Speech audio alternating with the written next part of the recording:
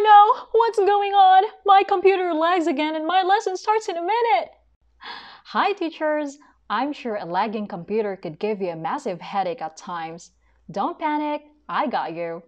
In this video, I'm going to share some tips on how you can optimize your computer and boost its overall performance. First, uninstall unused software. Second, disable unnecessary startup programs and just open the apps that you need for teaching. Third, upgrade your computer hard drive to an SSD. Fourth, reduce the recycle bin limit. And fifth, set your Windows updates manually. Whew, I'm sure you'll be able to handle a computer crash without getting anxious next time. Just remember the things that you gotta do, take 3 deep breaths, and enjoy teaching.